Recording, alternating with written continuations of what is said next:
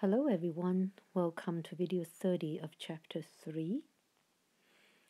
In this video, we will complete the proof for theorem C, the convergence proof for the simplex algorithm. And this is the second part of that proof. So the first part, we set up the theorem and we say we're using induction, and we proved the base case where m equal 1. And now we continue the proof, and now we talk about the induction step.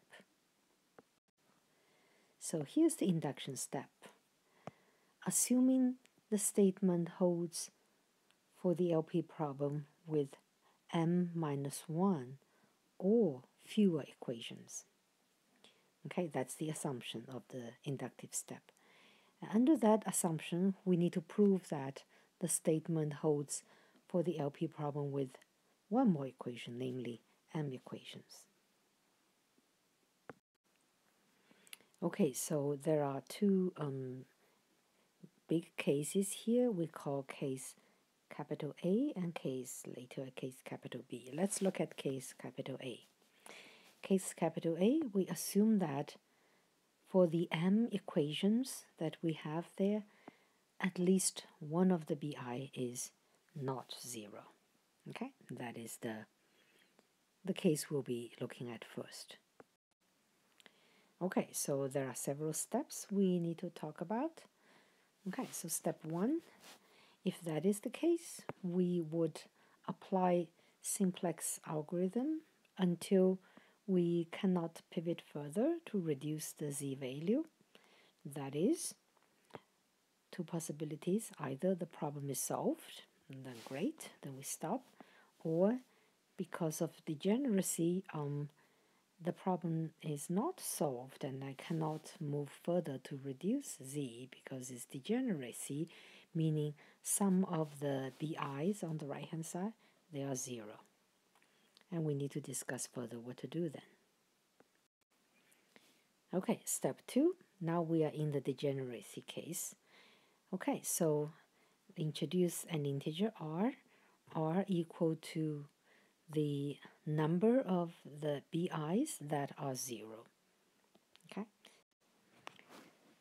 and then by lemma A, since we know that some of the B's are 0, but we start with the part that not all BI's are 0.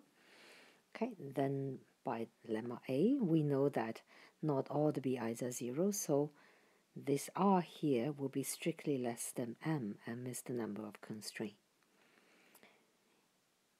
Okay, so now we can rearrange our equations and the variables such that we put all the equations with the 0, with BI equals 0 first, line them up, and we rearrange the x such that the x1 to xr will be the basic variables. Okay, so so all the BI's will be 0 if I is from 1 to r. That's how many there are. And then for BI with I bigger than r, and these BI's are strictly bigger than 0. Okay, so maybe this page explains more clearly. So after rearranging the indices, we'll have it as follows. So we have the first r equations from x1 to xr as a basic variable. They'll have 0 on the right hand side. And then we'll have equation with the index r plus 1 to m, these ones with the right hand side that's strictly positive. And then we still have the objective function.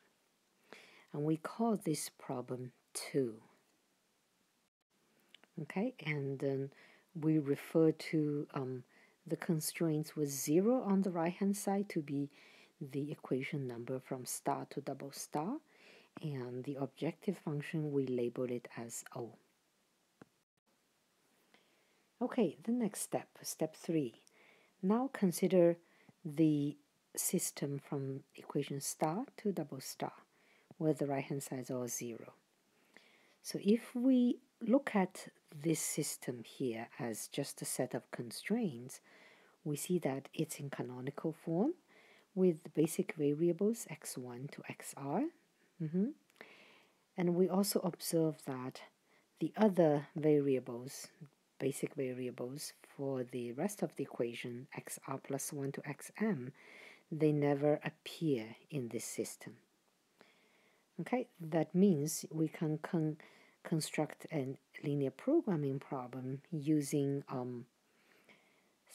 these R equation as constraint and the O as objective function. And then the LP problem, this constraint plus O, this can be solved by pivoting step, because this is the one with total number of constraint R, and R is less than M, and that's by the induction assumption everything is fine for R less than M. Okay, and now consider the whole problem too. We can apply the same pivot step in this part 3 here that solve this problem on this whole system here. Then the resulting system will still be canonical, and the z0 value is unchanged because right hand side is 0, you always add 0 onto it. Okay, now we are facing two possible cases which we will discuss in some detail. So the first case, when you do all the pivoting step, and after that you found that all theCij's are bigger than 0, then you can apply the optimality criterion theorem to say that the minimum is reached, and then you stop. And the second case is the case where you have ck for some k is negative, and then the coefficient a for the first R equation here, all these a's are less than 0. So this is the case that if you only consider the first R equation as the constraint, you would have an unbounded minimum. Okay, but now we include the rest m minus R equations, and then we have more a's to look at. There are still now two more subcases. Okay, part A. So under this case, now we look at the AI case for the I bigger than R, and we found that they are all less than or equal to 0. Then this means now we can apply theorem U, and then we can conclude that the minimum is unbounded. And part B is still under this assumption, and then we look at the AI case for I bigger than R, and we found that some of them are positive. So if that is the case, then we can perform a pivoting step following our theorem M, the one for the actual simplex method. Okay, and then since now the BI's on the right hand side for I bigger than R is strictly positive, by the theorem M we know that we actually will strictly reduce this minus z0 value after the pivot step. What does it mean is that you will actually reduce the value of the objective function at the basic feasible solution. Okay, now let's put them together. And all these steps, we have talked step 1, 2, 3, 4. Through all these steps, now we have a sequence of pivot that either completes the problem or would strictly decrease the value minus z0. So we could repeat this loop multiple rounds, and infinitely many steps rounds, the simplex method will be completed. Okay, so now we can conclude that for case A, where not all the BIs are 0, then there exists a sequence of pivoting, possibly complicated, but there exists, such that the simplex method for the problem will be completed. And now the big part, capital B. So we consider the counterpart. So finally, we consider the case where all the BIs are 0 for the original LP problem. Then we can simply invoke lemma B, which says that the same sequence in step capital A, which we have discussed here, and would complete the procedure as well. Okay, so then this completes the whole proof of theorem C. Okay, before we stop, let's make some final remarks.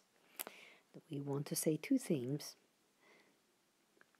One thing is kind of a annoying thing. So the proof we have gone through, it shows that there exists a pivot sequence that will complete the simplest method, but it doesn't tell us exactly how to construct one.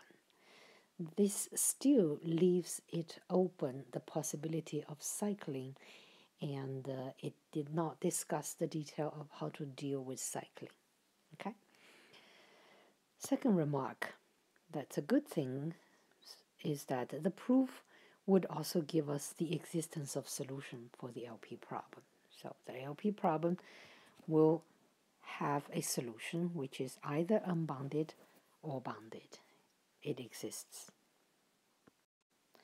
Okay, so let's state a corollary, which is a direct or immediate consequence of theorem C. It states as follows. If you have an LP problem which has feasible solutions and the objective function is bounded, then there exists at least one feasible basic solution at which Z attains its minimum. Okay, so that's all for this video, and in the next video we will start to discuss about more abstract concepts, a concept of convexity, which is probably the most important concept in the linear programming. Okay, so hope you enjoyed this. I'll see you next time.